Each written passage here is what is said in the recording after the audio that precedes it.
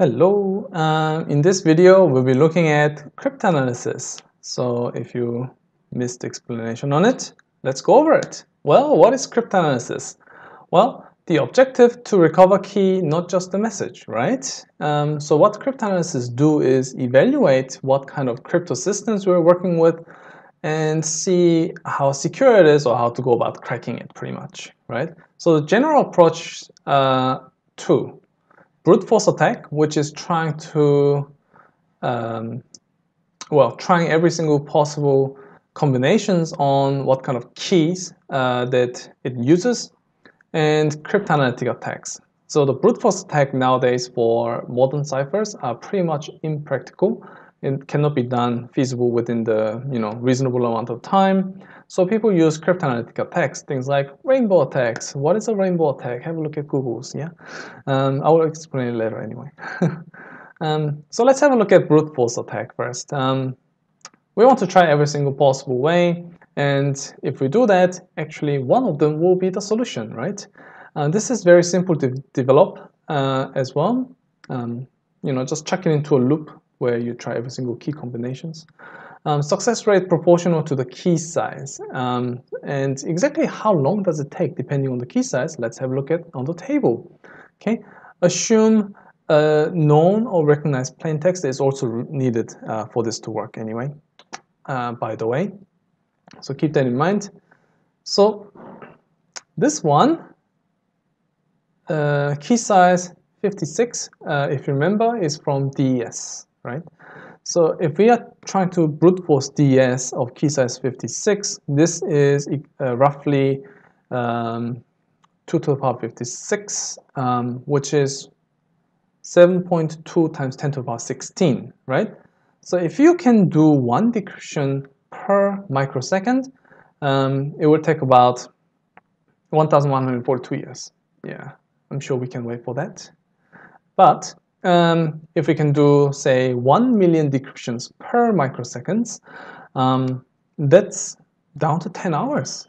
So as the technology advances, cracking them using brute force is actually getting faster and faster. But we do have to note that technology doesn't get that fast that quickly. So for example, the AMD chip that was back in 2017 was able to do 300,000 instructions per second. But also, decryption is more than a single instruction. It's compound of multiple instructions at the same time, which means it's still going to take a long time to crack. And especially when we're using AES, which has the minimum key size of 128, already you can see that the number of years has increased dramatically. Okay? So brute force attack in modern systems is pretty much not possible. Okay? So cryptanalytic attacks are the ones that are trying to deduce information based on what you have. Okay? So there's a few different stages to it. The first one is you only have ciphertext only. This one is you actually literally have nothing else. Okay? So only knows the algorithm and the ciphertext. Okay? Nothing else, which means there's a lot more to do from this. Known plain text, this allows you to select a plain text and you can get a corresponding ciphertext. This is actually much more useful in that sense. You can have a chosen plain text, which means you can specify exact plain text you want to encrypt, and then you can get a corresponding ciphertext. So the chosen plain text, in sense, you can choose like some common words like the, which appears a lot. So that means it's much easier to identify where they might appear. Okay? Chosen ciphertext means when you select a ciphertext, you are able to retrieve its corresponding plain text. Okay? And the combinations of the above two, both ways, just don't know the key. Okay?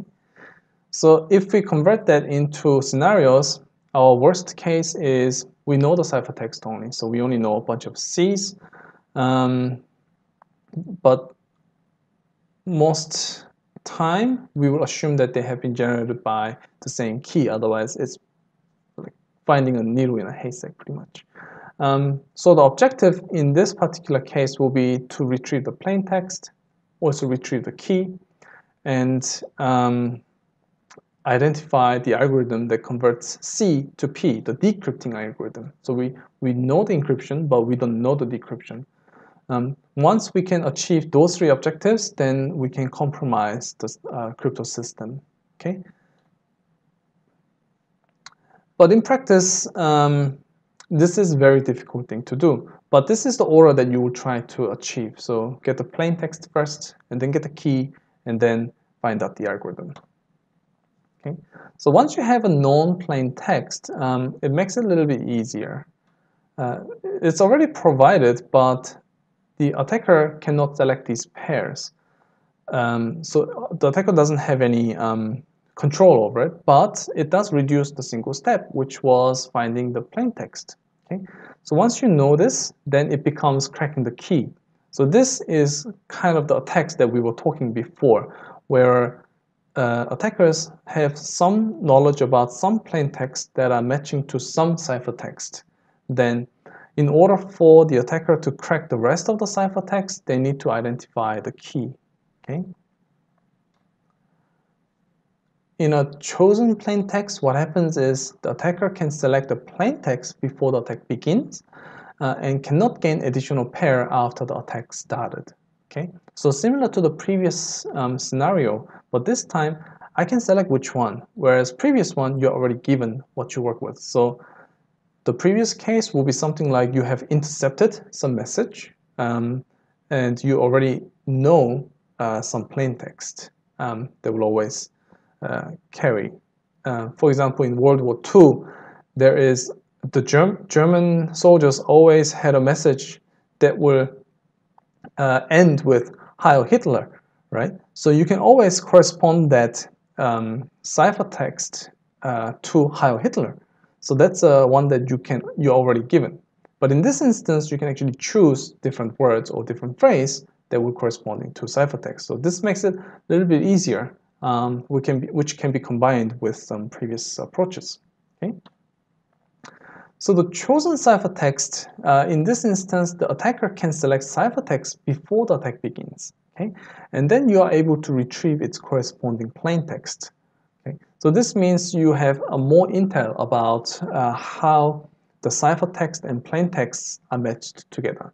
So your objectives are still the same, but you have a better understanding of what plain text and ciphertext are, because this attack, you can always select ciphertext based on plain text. So it means the generator is public. So this applies to public key systems when you're trying to attack them. Okay? But we will look at the public key system in next few videos. Okay? So this is the last, the most knowledgeable one, but you can see that the objectives are still the same.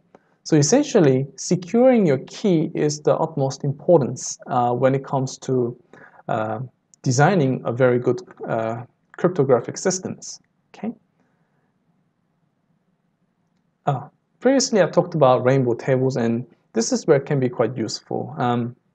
What rainbow table is pretty much a collection of common words that are potentially used for like keys or passwords.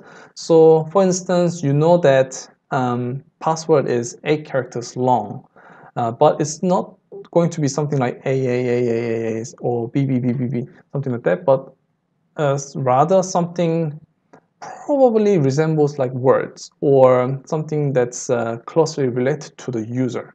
Okay, so let's have a look at the result of attack. There's a few different stages of the result after the attack happens. The total break is when you lose the key. If you lose the key, the attacker is able to decrypt all the ciphertext and retrieve all the plain text, and that's not what we want. Okay, so that is the main goal. We don't want to lose the key. And there is a whole area of key management, which I don't really get into in this lecture. Okay, but otherwise, the next stage is global deduction. Okay, so the attackers could not find the key, but they were able to find the algorithm. Okay, which means if they're given a lot of time to work on it, they will eventually be able to retrieve plain text by means of brute force or any other cryptanalytic methods. Okay. In the instance of deduction, obtained some plain text from ciphertext, but the attackers did not find out the key or the algorithm, which means there is a very low chance that when the ciphertexts are leaked, they are able to retrieve the plain text of them in the future. Okay, and the loss level is information deduction. Obtained partial bits of plain text, so not even a whole plain text of blocks, but only a partial bits of block.